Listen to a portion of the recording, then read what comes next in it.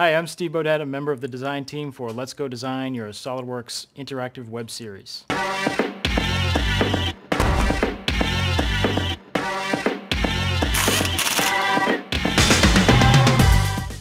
I joined the Let's Go Design team because Jeremy asked me, and well, it was the opportunity to do something new and different. I think every engineer looks for that opportunity to do something that nobody's ever done before. There's a lot of really intelligent guys, or brilliant guys, who were called morons before their idea actually worked.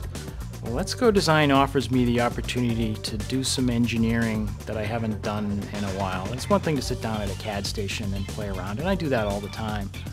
But to try and put something together and make it actually work in the real world rather than the virtual world is something that engineers want to do. They want to make something that works. I think I'm one of the more senior guys. I bring to the project maybe a voice of reason, and I think I just offer a general good mechanical background to help Jeremy get things working.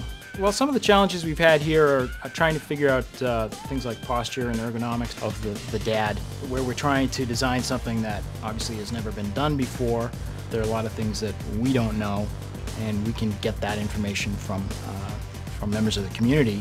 All the comments we get on the website are fantastic, for no other reason that there are guys out there that have done similar stuff in the past and they know what they're talking about.